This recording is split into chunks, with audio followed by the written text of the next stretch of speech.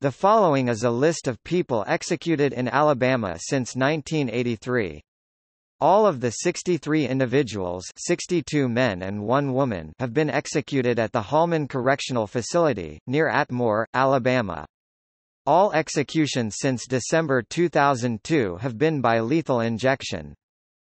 Prior to 1983, an 18-year moratorium on executions was observed under the direction of the Supreme Court of the United States. Alabama previously executed 153 individuals between 1927 and 1965.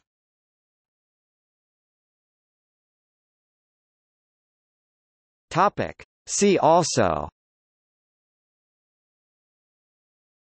Capital punishment in the United States, List of women executed in the United States since 1976, List of United States death row inmates, List of women on death row in the United States.